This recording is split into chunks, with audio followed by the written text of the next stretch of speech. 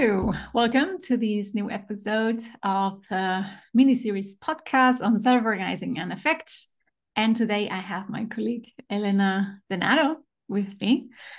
And Elena is a partner at Greaterthan, the collective I'm also a part of and that I have been researching for my PhD. And Elena will help us, or will engage in a conversation to unpack some of the things that have come up, and we'll have a discussion on some of them. And I hope this is helpful for many other networks and collectives. But first of all, Elena, if you want to introduce yourself a little bit, share a few words about you. What took you here to this journey? Yeah, I'm really excited to be here. Where to start? I'm really excited that you're doing this podcast, Alícia, because my entry into the world of decentralized and self-organizing also started for me from academic research. I had done a master's in sustainable development and had got really interested in peer-to-peer networks and sharing economy, collaborative economy things, which led me to a PhD in sociology to research collaborative economy models. And through that, I actually had already known about WeShare, but through that, I deepened my relationship with WeShare, which is one of the networks that led to the birth of Greaterthan through relational fields. And I did an ethnographic case study about a year and a half, deeply involved in the WeShare network, researching their visions of the future and how that was co-produced with the practices that they were experimenting with, of which decentralized governance and self-organizing was really, really, really big component. And so research is really important to me, as well as the topics. I then never ended up finishing my PhD. I struggled quite a lot with burnout and realized that dynamic of being the kind of separate researcher, even in a very participatory and ethnographic approach, still felt really detached for me. And eventually took a few years of doing some wonders of other things, but my heart was still in these topics. And the relationships that I had built had already been pretty strong foundations. And so once my mental health and I guess confidence as well, you'd say, started to build back up. And I gave myself the license to pursue working in the things that really mattered to me. By this point, Greaterthan had already been founded. And so Fran and Susan and a few others were kind of calling me in, and eventually I took the plunge, and that was in 2019. And it's been a joy and a privilege to be in really experiential learning with this group of people around how to build and deepen these practices. But I remember the day when you told me you were going to do a PhD, and I was so excited because I was like, I still really believe in the importance and the value of doing this research. It just wasn't necessarily the place that I was meant to be in. Awesome. Thank you, Elena. Yeah, it's so great that you agreed to this podcast, because exactly you bring all of this experience from both the research field, in which I have feeling you're much more, you're very accurate with the nuances and understanding that you have a very solid base there, and also your long-term experience with networks and collectives. So yeah, excited to dive into this with you. So yeah. Speaking of which, maybe you can, I know this is a conversation, but I would love to hear a little bit more about that origin story. Why did you want to do this research? What is the heart of this research for you, and what really have you been finding? Yeah. So the motivation for this research was me wanting to better understand what was going on in the practice. I'm a practitioner at heart. I do believe research is important, these moments of reflection that I get by doing this PhD. But it was for us, and then also when we work with partners, how we approach decentralization or self-organizing, that we use, like these different models in which we have pieces like decision-making and vision or purpose or whatever. So we have these different areas And for me, it was always, the most important thing for self-organizing. Even all of this is super important. If you don't have it, I don't think you get to make it work. But it's like the most important thing was kind of like going through the cracks of those things, which were the relationships that we had, the emotions that we have as human beings and that we have collectively. And then I thought, wow, I really need to look into this because I feel very cold. And I think that the reason why it's so important to me is because there was a time I didn't see myself as a very emotional being. It was more like, I'm like cold and distant and all of that. Like some massive bullshit. And I think that what I'm looking for is like a healthier relationship with emotions, also understanding why they are useful and necessary and just a core part of us also helps me, just be with them. And I have seen like how much further relationships can go. Obviously, well, we have the whole Brené Brown vulnerability stories there, but I think it has to do with this motivation of understanding. I'm working with self-organizing, but I have some tools, but there's something missing. And I still don't know exactly how to work with it on a practical level. Maybe that's another question, or we do have tools and mechanisms, but it's not something you can work with directly. It's a bit like culture in a way. And so that's why it goes away so easily. It's like it escapes in a way. And then this personal motivation. So that's why I started this. And then I found also some very good research from Bernhard Resch, who will be in the podcast and who was dealing with these types of collectives and with the topic of relationships. So I thought, it's a thing. So if it's a thing, I'm, let's say, allowed to look into it and just see what comes up in Greaterthan. What do we have there in these terms? And so what have you... First of all, just really appreciate the blending of that personal as well as the theoretical interest in the investigation. And I'm just, really curious. What are the things that you have, as you've been inquiring? And also, like, maybe it's also worth mentioning, you haven't just been inquiring on this alone. It's really been a collective inquiry that you've been guiding us through. And I know you've done a lot of one-to-one interviews, but we've also had a series of collective reflections and sense-making sessions whereby I feel like we've been in this inquiry with you, and I think that's been really rich in and of itself, just like that process. So what have been the things that have been the big findings for you so far? Yeah, absolutely. Thank you for bringing that up.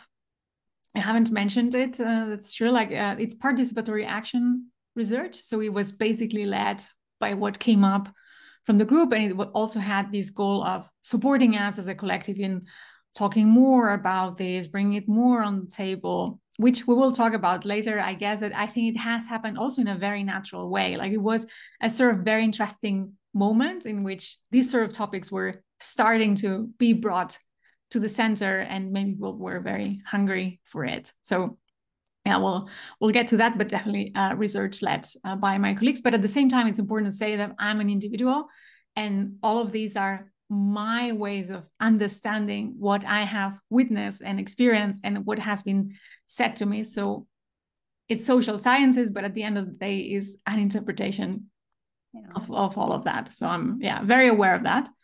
And I can dive into a few of the points that I think were interesting from the practice and the theory.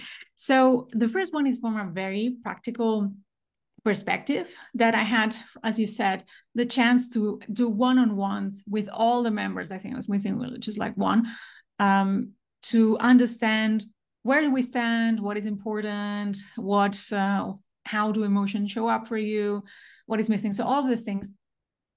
But having these sorts of processes, I think, that I have the feeling I would like to do one more. And maybe it would not be on emotions, but on whatever topic, or just understand what's important now.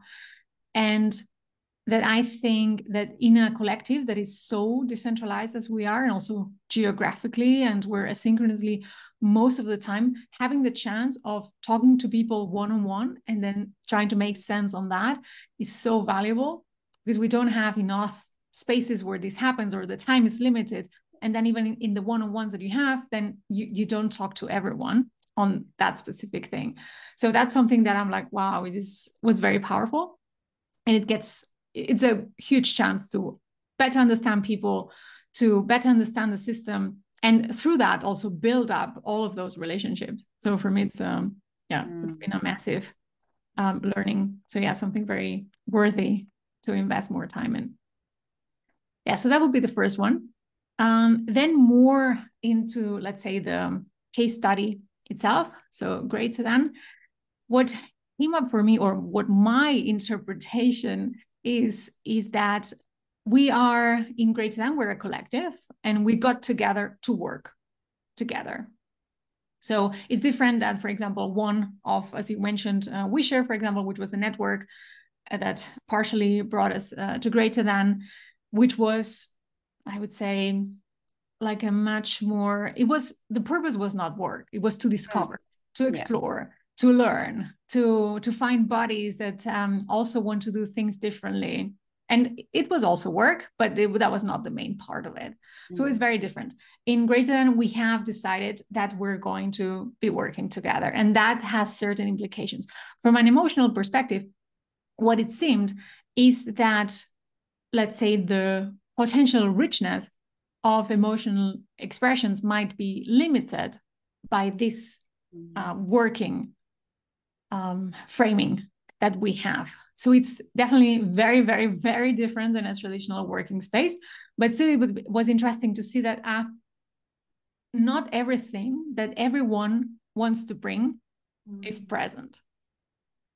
Yeah, and then this would bring me, I would say, to the third point that has to do, or it's like maybe it's a part of it, which are the affective commons, which I have briefly described before, but understanding that, just briefly, the affective commons are that sort of vibe or atmosphere that we create together, is our way of being together in our system. And let's say that if we're limited by, let's say, the working emotions, or some more emotions that are more oriented towards work and some are out of that spectrum, or ways of showing out, like people saying on a practical level, maybe bringing in frustration in the system, or I'm angry, or whatever else that comes up, that then this might affect in the long term our sustainability potentially. Basically for 3 elements, 2 of which I have researched, one of which is a hunch, but I think that could be very interesting. So conflict, for example. So if we are able to be more engaged with emotions and understand that's just a part of being human beings and being and working together, we might be able to do conflict resolution or conflict transformation in a way that works better for us, or even be able to do it. So work with conflicts and tensions. And this per se increases the possibilities of a collective to be sustained through time, because that's inevitable, right? We're living together, or we're working together. We are also this mix of work and friendships, and conflicts are going to show up. Friction is normal and happens. Exactly. Yeah. So that's one thing. Then decision-making would be, and in decision-making, what comes up in the research is for self-organizing, it's very important to have this capacity for dissent. So being able to disagree with your colleagues, or one colleague, or however it is, and being able to say it, because that's when you're self-organized, you're influencing the system with everything you do. So if you really feel that you disagree with something, it might be important to just speak up and say it. Yeah, in some cases, it might be even very, very important. And this brings me to the third point, which I haven't researched, but I think it might be even the most important of all of them. And I think it's related to decision-making and the capacity for dissent. That is the sense-making capacity that we might have as individuals and in the collective. So if we are together, it's like if you are if we develop more our, let's say, emotional landscape, we're able to tune more into ourselves, but more with others as well. And through that, we might be able to sense a lot more. And we use that capacity to understand what's happening in the system and act accordingly. If we don't have that well developed, then our decisions are probably going to be less adequate for whatever situation we are in. So it's like the capacity to bring in more, it's like a wider gambit of information, right? The emotional becomes one of those information sources that feeds and supports decision making and practices. Yeah, totally. Exactly. And maybe here it would be interesting to talk about just for a moment, the difference between emotions and affect. Yes. So just the emotions are the rationalized part of it. So it's like we feel something and then we name it, this is anger, or this is joy, or this is whatever. But there's something with affect that is this transmission. It's before. So it's like, exactly, we're talking now and I might get goosebumps. That's affect before I name what it is. And it happens, especially it's easier if you're in person, of course. And then there is something that builds up, like you sense something is there in the room, and before you can name it, it's already there. So if we could tune into that more, what are the massive information that could give us as a group? Yeah, it gives me goosebumps. Exactly. And I think I'll leave it at those three by now. There are a couple more things, but maybe, I don't know if you want to discuss any of those, or reflect or give any resonance that you might have, or even disagreement. Disagreement is very welcome. Yeah. So I think I'll maybe try and go one by one just to not miss anything juicy. But I think that I couldn't agree more with the fact that there's so much value in just taking the time to be in this kind of exploration. We have abundance in so many other ways, but I do think we feel our time scarcity quite a lot in Greaterthan, of like, we are really decentralized, which means our time zone overlaps are quite hard to navigate. So that time together, both in person or even just synchronously, feels like it's never enough for what we'd want it to be. And I think that there is this is maybe also something that I'm curious about in your research, because I think some of the things that you've shared with me prior have been like almost like sore spots that people have felt around, like, oh, like we have more rich emotional landscapes when we're in one-on-one or smaller group conversations, rather than in the whole. This kind of differentiator between the whole group versus the smaller constellations that might emerge within. And I think I have a live inquiry at the moment around, does the whole always have to be whole to count as the whole? Like, is there a difference between the whole and all? Whereby the whole still exists, even if not every single person is there. And there is so much that is contributed in little pockets that feeds the whole, even if it's not, okay, all of us are in one space and time at the same moment. So yeah, I think that leaning more on how can we do things in smaller constellations, but like rotating, is another way for us to navigate that very like real limitation factor of being in very different places with very different time zones and whatnot. Yeah, maybe just to add to that, Elena, I think that when the sense making, is like working properly, I think that a small group of people can tackle a topic that I have not been involved in, but because they have a similar issue or they have different perspectives around the same topic. So that's something, it's interesting because I'm reflecting on it quite a bit lately. Also, because something that people said in the interviews when I asked what is Greaterthan or whatever, that people say, I don't know what is the whole, what is all of it, because I interact with a certain number of people continuously, and with the rest I have some interactions, but it's like no one is in touch with everyone all the time. And I think that's partially the magic, right? It would also be exhausting if we were involved with absolutely everything. Just this morning I was watching like having a look at the conversation on the near stars. And like, I'm so grateful that, these are my reflections. They are taking care of it. I'm taking care of other things. So yeah, that's a very good point. But I think that many people have this thirst for completion, but it's just an illusion. It never happens. Even if you're together in a room, that's not completion. That doesn't serve it. And I think what's been helping me is just the reframe of like the whole is there, even if we're in a smaller group of people. We're still also always interacting with the whole. It's just not in that way of like, yeah. So that's one piece. I'm really curious about this because I think this is one of the areas that maybe I have some question marks or some curious disagreements around this the work as a limiting factor. And I guess I'm really curious on it for a couple of reasons. One, the question that came to me as I was listening to you was, in your time in WeShare, would you say that there was a bigger, like, would you, in contrast, feel like there was a bigger gambit of emotional, like, permission, I guess, because it wasn't so work related? Definitely not. I think my reflection was always that in WeShare, it was a matter of maturity. Because we're not, sometimes it was hard, like to really go into depth and people speak from the eye and all of that. I think that was definitely,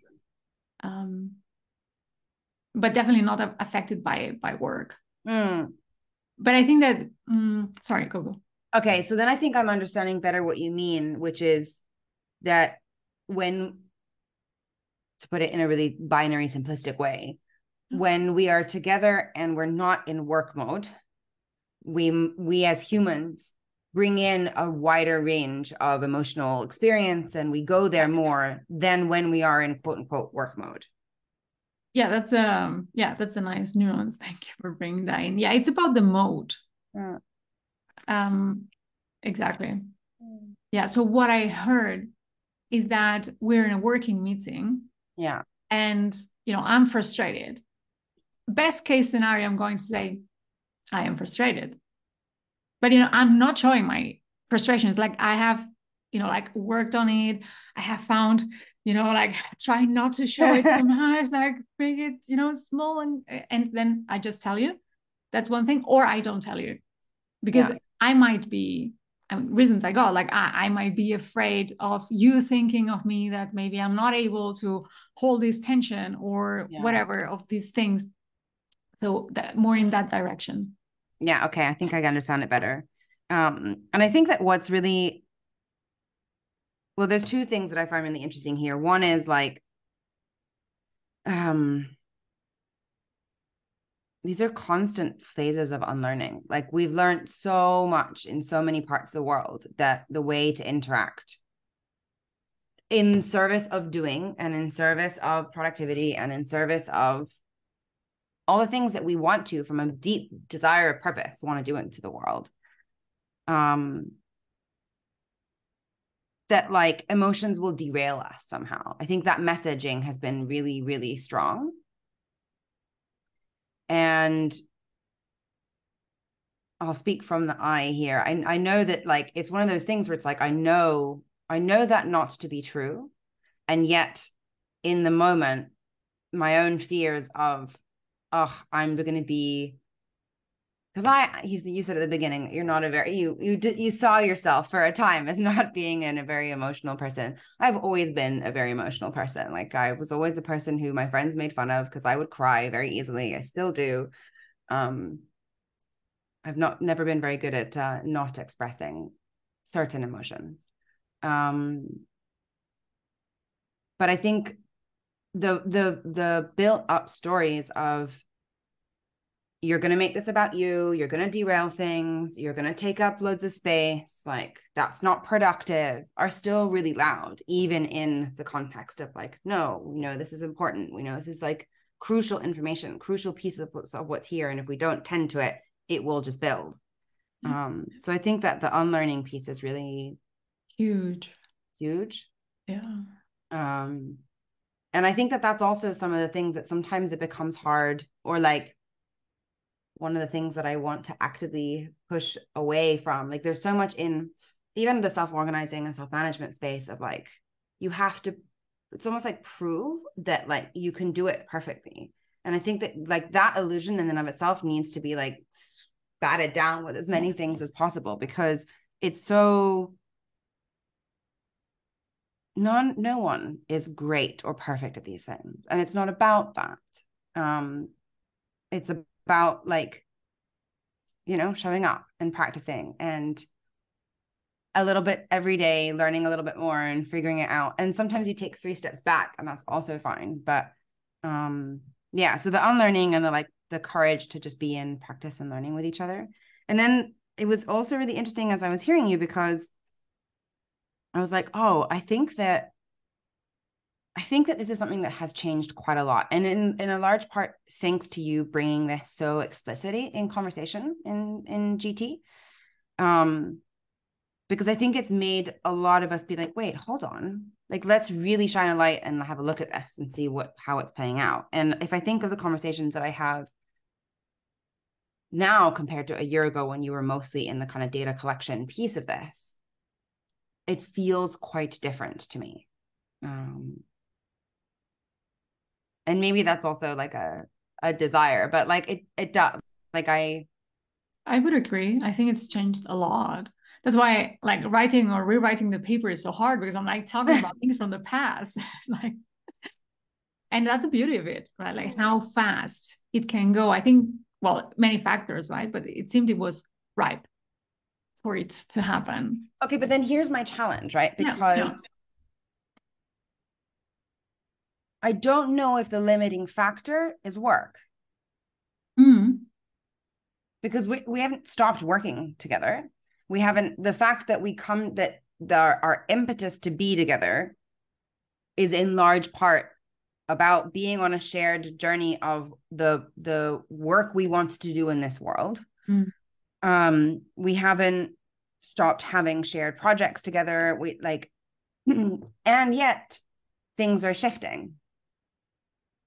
So that would be an interesting line of inquiry. Like, is it really just about making it explicit and bringing in like smaller regular practices? Like, I don't know. I think there's something about giving license and permission that feels really important here.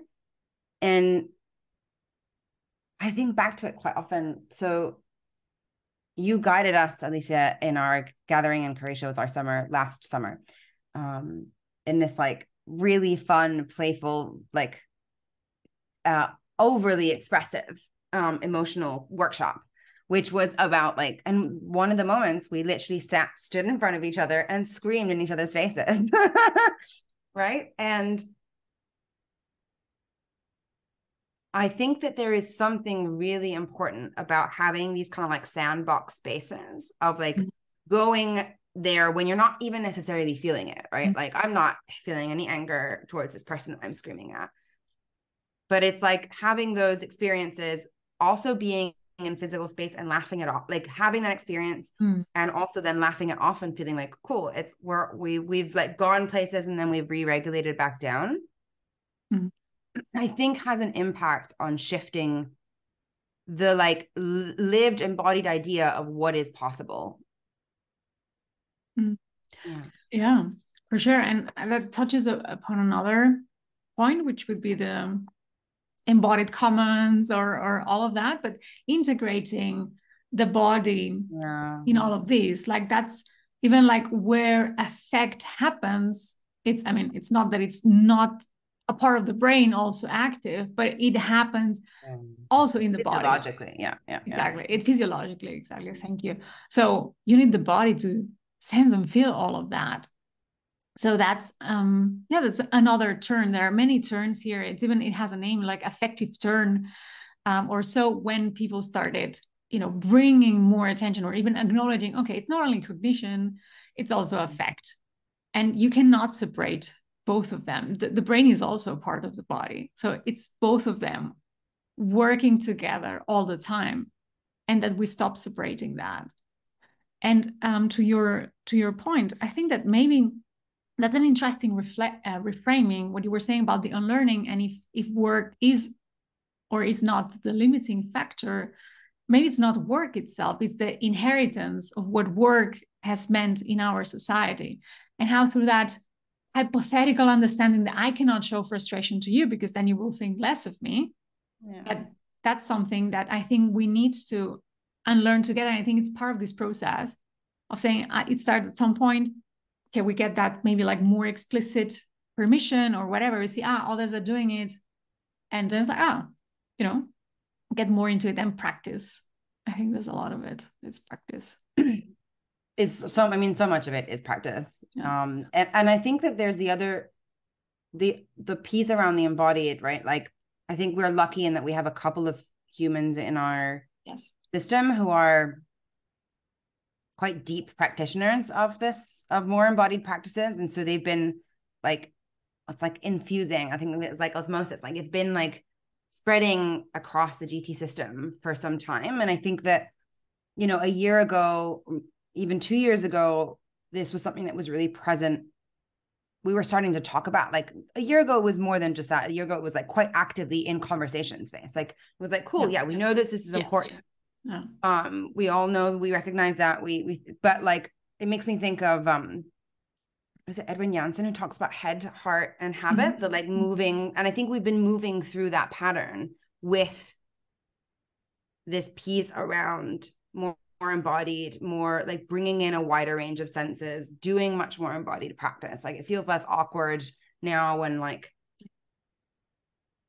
I don't know, it's not just one person who is like a somatic practitioner who brings in an embodied practice in the middle of a meeting because something's going on, and it's like, let's just take a moment and ground and center, or feel in connection with each other, or it's like more and more of us have been doing that. And it's not, to me, a surprise. I think it's in the last 6 months, like 5 or 6 of us have gone through, again, the trauma-informed collaboration course. And it's like, it's also through things like that we build, even, again, not as a whole, not all of us together at the same time, but it feeds, like, many of us doing it in smaller constellations is still really feeding the whole, whereby we're changing our understanding of things. We have shared vocabulary, like that lexicon, that way to talk about and bring in and make space, that we all have like more capacity with ourselves, and also how to notice and relate to others on that. That I think is starting to make a really significant change. Yeah, no, I totally agree with that. Like that now we have more individuals based on that. And there's I think slowly, or what I would like to contribute to is that in the also rational understanding of why that is important, because I think it's also important to build a link. Sometimes you end up in spaces where you're doing things with the body. It's like, well, that's nice, but why are we doing it? And maybe that will not be necessary in the future. But I think that at the beginning, that helps, lean in and just, relax and do it. And I think regarding this work mode, or this inheritance from work mode, you were pointing out to, I think, what's interesting while we're doing this unlearning, or we might need our whole lives to keep unlearning this because it's so ingrained in our culture. But I think it's just an awareness thing that, we're doing this thing. I'm not expressing myself because I'm afraid of blah, blah, blah, all of this. That this is not professional, right? What does that even mean in our context? Just be aware of it, and then try to do the next step. And as we were having this conversation before, I think it's also interesting while we were preparing that we said, is this a responsibility of the individual, or it's a responsibility of the system? And I think it comes from both. There needs to be some work and some practice so that you can do these as an individual, but that the system supports that as well. And it's not, you have to do it and you have to do it on your own, but it's the understanding why it's important and what practices and practicing together, that needs to come from the system as well that we're building. Yeah, totally. I think that it's like it's that constant thing of one can never happen really fully without the other. Like, the individual needs to take responsibility and do their own piece, but the individual will never be able to do it if there isn't a system that is also supporting and creating the conditions. So, and also, I mean, I love that your focus is on affect, because affect is in the relation, right? None of this stuff happens, Exactly. not in that relational, like in between. Yeah. Yeah, that's the magic. And that's why I love it. Because I also, and some of our colleagues are doing coaching, like more like individual things. But it's like, I think what I love about collectives, networks, and communities is this healing and the potential of growth that happens in the relationship. And as you were saying, like affect, it doesn't happen when you're alone. It happens in interaction with other beings. And I think that's just so magical. Yeah, that's really beautiful. Also, the potential that it can bring us. Absolutely. So you're talking about potentials, and as we were preparing, you told me a little bit more about someone who's been inspiring your research and their work on the role of fantasies and potential. So I would love to hear a little bit more about that side of things. Yeah, this would bring us to the next point of, let's say, the learnings or hypotheses of things that might be happening at Greaterthan. And this has to do with the research from Bernhard Resch on he calls them, I really don't like the name, but it's like the fantasies around affective control. So it's like, I would say even maybe even effective regulation in a way that might happen in a group. And there was something while I was having the interviews that there were this little, let's say, frustrations, or people were expressing, it's like, yes, I mean, Greaterthan is great and we're doing all of these things.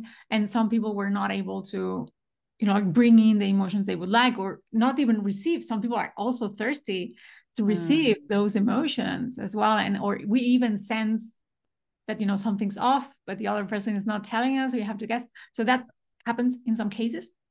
But what I saw was that there was this pulling force in what Greaterthan can be in the future, let's say. So this sort of like joint potential in the long term. And there are a couple of very specific things around it. For example, we have this dreamed called the Greater Lands, in which Greaterthan owns one or multiple pieces of, or stewards more than owning, like we steward land together. And you might be physically there or not. Well, that's one dream that is starting to cook up. But even if it nowadays we have a little prototype that is, yeah, exactly. We have a prototype, which is very cool. But when we talk about it, I think that we think, at least I think about, the story of the future. What could happen in a GT where I can be in different places, and there are these groups of people stewarding that land and getting more into this living together or co-living together, or even if it's just in specific chunks of time through the year. And it has a very strong pulling force. And we could say, this is a vision. But then we also have other elements, like, for example, you were stewarding the solidarity well. If you want to talk a little bit about that and explain us. But I see that that's just a starting point as well, in my opinion, that we're aiming for more. Yeah, I mean, maybe just for listeners, the Solidarity Well is an initiative that birthed out of a long-standing desire to increase our level of mutualism and solidarity and support for each other.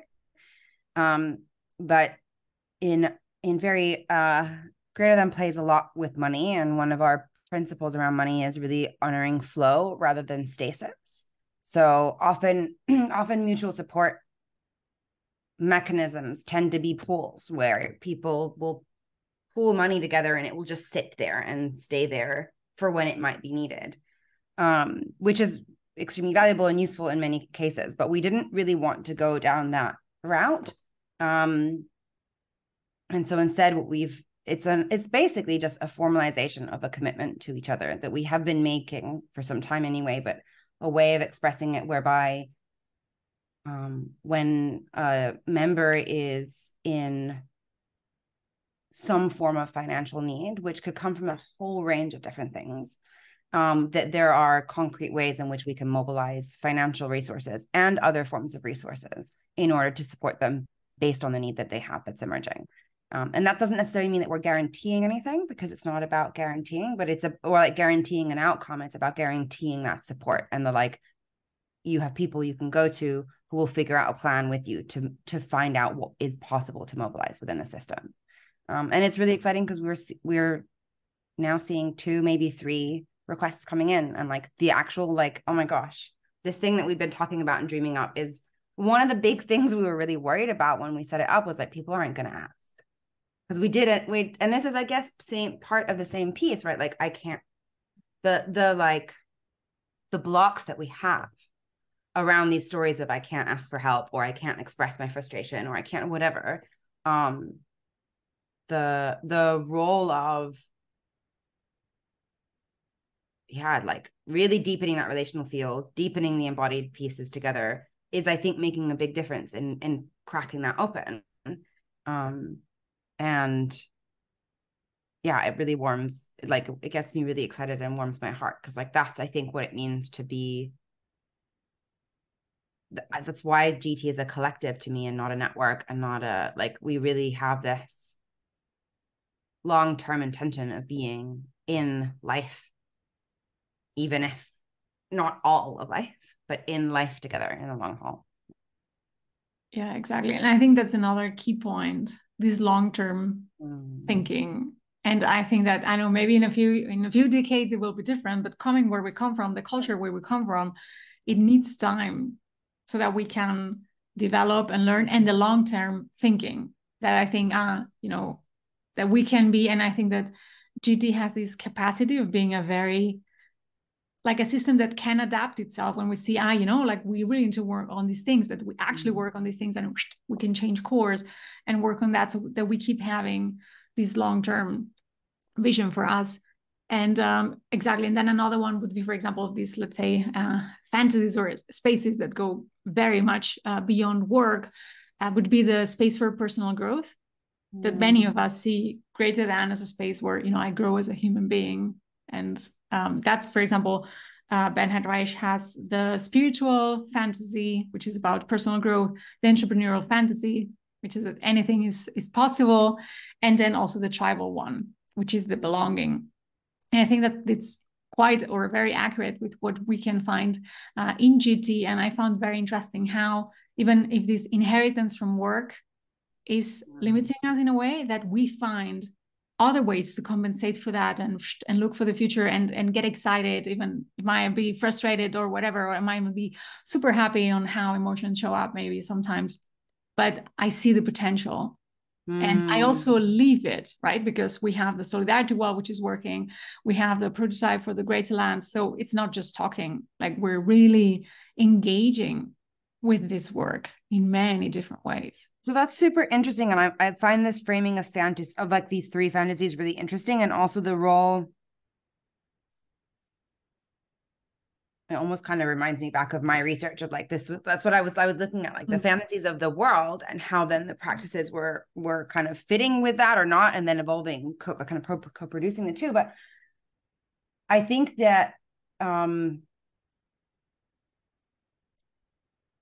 for me, and this might not be the case for all people, but for me, fantasy without any grounding gets, like, it only holds its appeal for so long.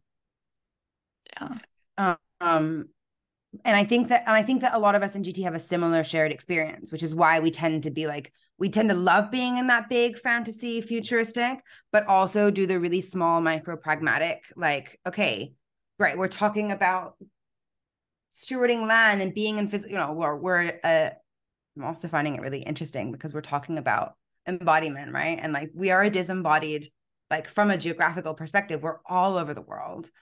We don't have shared space together very often. And as we've been deepening our embodied practices and our embodied learning, and our, like, that piece of us has been growing, that's translating into these visions that are wanting more of an embodied piece. And I'm finding that super, like, a beautiful mirroring. Yeah. What's happening. But like, so there's this big vision of like lands that we're deeply in relationship with and whatnot. And, and then the micro version of it is, we're going to spend 4 weeks in co-living in a house in Portugal. Which is like, because also, like, we're talking about conflicts and frictions, like, my gosh, there's a whole other kettle of fish, right? Like, but going in with this, like, curious, tender, like let's throw a couple things in and see what happens, and then we'll learn from that, and then we'll evolve the fantasy. And but I think the power of that fantasy in holding purpose is really I'm very curious to keep exploring that. Like, what are the roles that these things have for us, and how does it keep us together? How does it keep us in practice as well? Like, what motivates us to do more practice on other things? And it kind of makes me think of that conflict piece that you were talking about from the Effective Commons one, which I would say when I first came into Greaterthan, that was probably our biggest learning edge. Like, or the thing that wasn't even a learning edge. Like, it was just not something that we knew how to do very well. And I'm not saying we know how to do it well now, because it's still, I think, a learning piece. But I do think that I've experienced, both in myself and in others, and even in conflicts that I haven't been involved in at all, like a much bigger willingness to go there. And repair is like one of the most important things. And like, it's even in like just human relationships, right? Like, the thing that's the biggest indicator of whether things, like a romantic relationship, will be a long-lasting one is the capacity to repair. And I think that that's true of just any human relationship. The more you can experience the capacity to repair, like, it allows you to like go into so much more place. And I think that so many organizations nowadays do not have that capacity and don't know how to do that in a way that is actually repairing rather than just like patchwork. And I think that you can't do that. You can't do meaningful repair without bringing in the full gambit of the emotional experience and the affect in between, because that's the thing that needs repairing. Absolutely. What a nice place to leave it at. Elena, thank you so much. Also, that knowing that you have played such a big role in building that capacity for conflict and tension. I know because I heard it. I heard it in the interviews. So. I assure you, I was a little anecdote made me to leave. Like, I literally was on a call. I was on a call with two of my colleagues because I reached out for support because there's a tension I'm tending to at the minute, and I called them for support, and I spent most of the time in tears. I was at an airport, but I was like, I know I need to sort this out, and I'm struggling to figure it out. I can't see my part in it. And my colleagues just held me and helped, like, you know, they listened, they helped me parse up a little bit, and then they offered support to be in mediation with me and this person. And like, it's hard. Like that's all this stuff hits heavy on my heart, on my body. But I don't think I would have been able to, and I don't think the people that I was in conversation would have been able to do what happened 2 days ago had we not been, for the last year and a bit, really inviting ourselves into much richer spaces on this work. So yay, cry together. That's my tip. Absolutely, yes. So yeah, thank you so much for this conversation and helping me bring out some of the learnings and also reflecting on GT and bringing your own insights and understanding of things. I think it was super valuable. And even with this, I can rewrite some parts of the paper. So even at that level, that was super helpful. And as said, I think that, yeah, will also be very helpful for other collectives. And I'm also dreaming already about a part 2, more things to discuss. No, thank you, Alícia, and thank you so much for like bringing this work and stewarding it so beautifully, and now bringing it out into the wider world. That's really exciting. Thank you so much. Ciao, ciao. Ciao.